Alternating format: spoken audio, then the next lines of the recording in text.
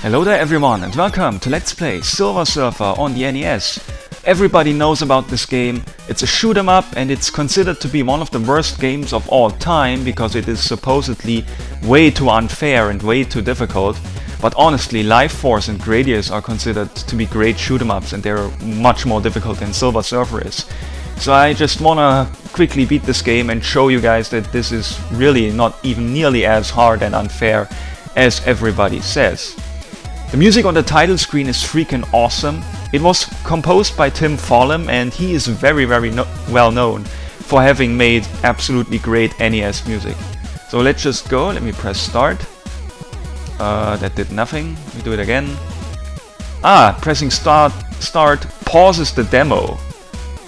I have to press A to get back to the main screen. Okay, let me press start now. There we go. Galactus, why have you summoned me? I have need of you, Surfer. This universe is threatened from beyond. This text is scrolling automatically, by the way. Beyond? I'm not pressing any buttons. The evil forces of the magic domain are almost upon us. Only by recovering the cosmic device can all be saved. And if I refuse? You must not. Upon this, all life depends. And after this very epic dialogue exchange, we can start the game. And we can already now see the reason why this game is much less unfair than it is being given credit for. I mean, look at this. We have a stage select screen. That is already a huge freaking advantage. I mean, the problem with many NES games is that if you die, you go back to stage 1. And what does that mean? That first of all, that is frustrating. You must redo shit that you've already done before. It wastes a lot of time, and it means that you cannot practice the later stages where you actually need to practice. However, this problem doesn't exist in Silver Surfer. You can practice any stage at any given time you want. That's already great. But even more so, you can use this strategically to your advantage in a very obvious way. And I mean, what way is that? Well, of course, you just start with the easiest stage and power yourself up there so that you are ready for the more difficult stages. And let's be honest, once you're fully powered up in this game, you're almost indestructible. So yeah, this is absolutely fantastic. And I could start with any of those 4 stages here. I've managed to beat all of them with starting without any power-ups, provided that I play with a turbo controller, which I have not activated yet. But the only really difficult and insane stage is Mephisto here.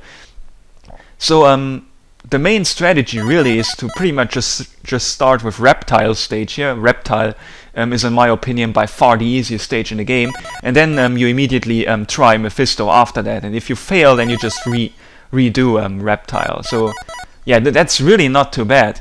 And let me actually demonstrate Mephisto stage here. There we go, Mephisto, section 1, player 1, let's go. We cannot hold down the A button, we have to manually keep pressing. Those ghosts are flying in an insane pattern. We're already dead. I probably won't have time to explain the mechanics of this game yet before I die.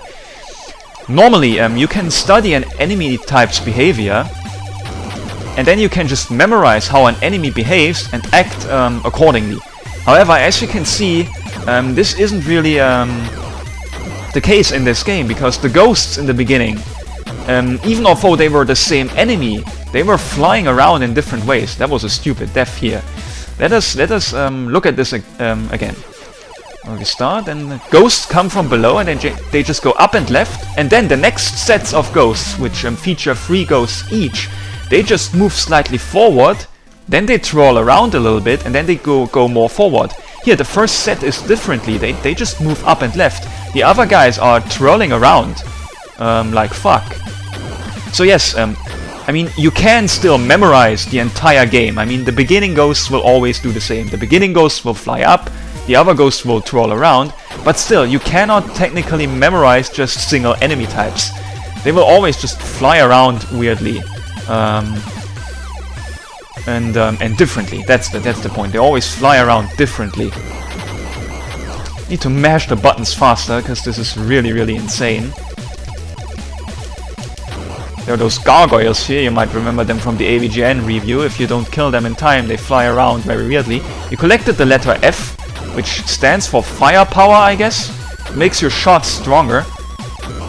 And it also allows you to shoot them at a greater fire rate.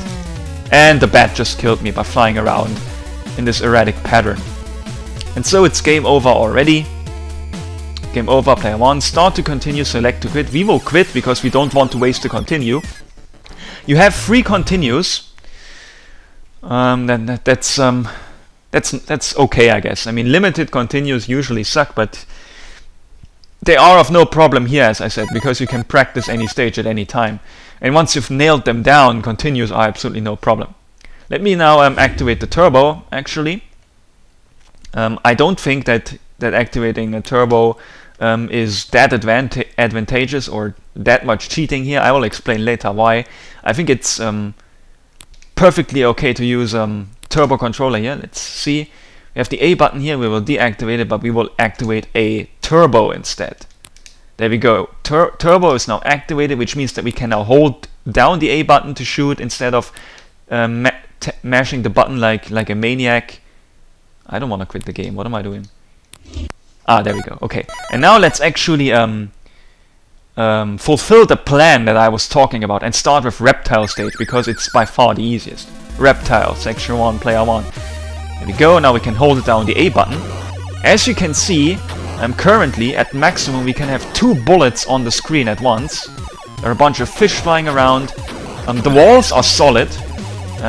Our bullets cannot phase through them. If your bullets can't phase through the walls, then it means that this is a solid wall and touching it will kill you. We've collected a power-up, this weird disc thing, which is now positioned under Silver Surfer, and now it can shoot too, which is very useful. We also collected 1 letter F. The first letter F increases your amount of bullets that you can have on screen. I think we can now have 3 or 4 bullets on screen at max. That's another letter F. So yes, the letters F will increase both fire rate and shot strength. So it's very important that you power yourself up. We're already almost full. The bullet of our helper thing is already turned red in color, indicating how strong it is. And now we're already pretty much fully powered up. Our power meter in the lower right is full. We collected 4 letters F, which brought us from 1 ball of power to all 5 balls of power. By the way, there's the letter B in the lower left corner, which stands for bomb. You can fire a bomb by pressing select. It will kill all enemies on the screen. Very useful if you're in desperate need of help. But yeah, so far we're not having any problems at all. I'm just told... yeah, by the way, let me explain something. I don't think that using a turbo is that much of cheating, because... Wait. Did you hear that sound? That sound that happened after I collected the letter F. That occurred because I was already at full firepower. You know, 5 balls of firepower there in the lower right corner, or circles. Oh, I accidentally destroyed the other disc power up there. Yeah, so I already was at full firepower. So when I collected another firepower upgrade, it made that happy sound effect. And as a result, we got 4,000 points. Yeah, if you already have maximum power-ups of some sort and you collect 1 more, then it makes that sound and you get 4,000 bonus points. That's what you get for already being fully powered up. As you can see, we are incredibly strong now. Look at this mini-boss. I'm just standing here and he's already dead. That's insane. If you don't have that much firepower, then he takes much longer. And so section 1 is already completed. Reptyl, section 2. And now we're in a different game mechanic. It's an overhead view. That's an S. S stands for speed. As you can see, Silver Surfer is now moving faster. Yeah, we are totally destroying those enemies with our full firepower. In the overhead view, you have to watch out that you don't touch any walls. You have to watch out what is a wall and what isn't. There's another one of those discs. Now we are completely fully powered up. We have 2... Oh wow, those red things almost hit us. We barely destroyed them in time. But yeah, 1 shot is enough to kill them, and that allowed me to quickly destroy them before they touched me. We got a bomb there for destroying the cannon. So yes, we are fully powered up. We have 2 of those helpful disc things, one to the left and one to the right. Then we got another one, it made that sound effect, and we got 4,000 points. We already have 65,000 points. We get an extra life for every 100,000 points, I think.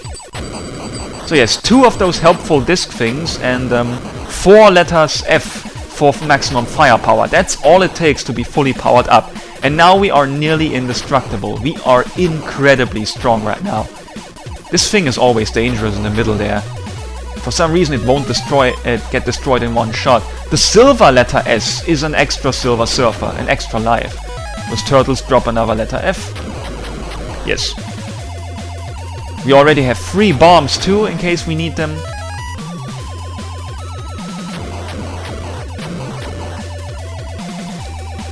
But yeah, so the reason why no, let's wait here. Let's take down this mini-boss. I just stand there, hold down the A button, and there we go. Destroyed.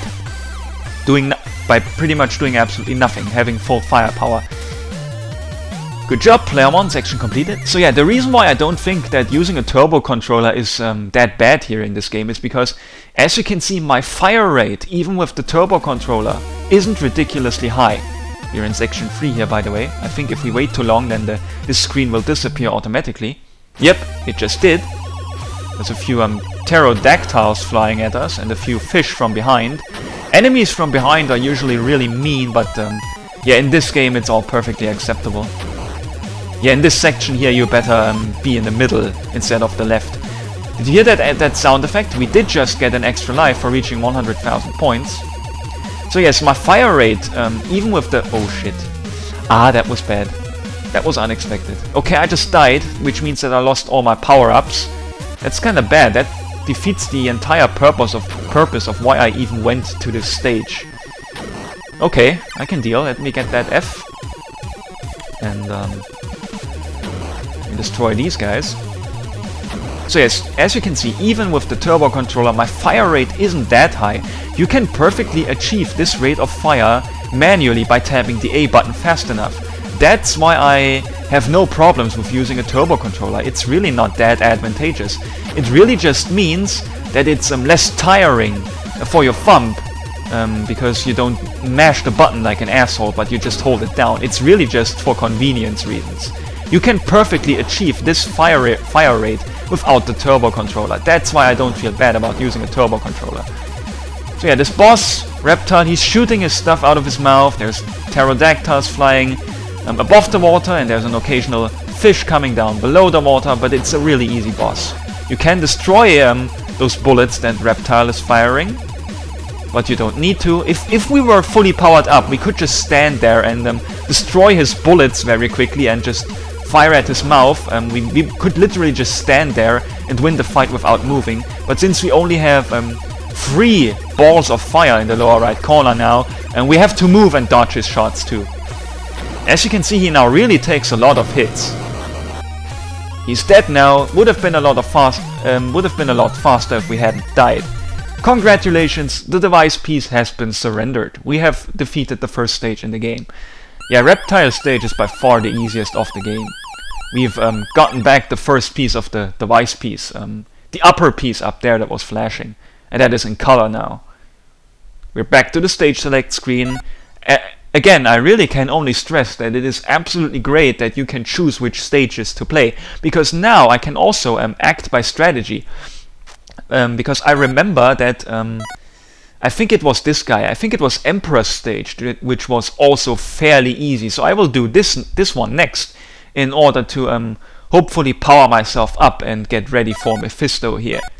But I will do that in the next part, guys, because I don't have much time right now. So see you!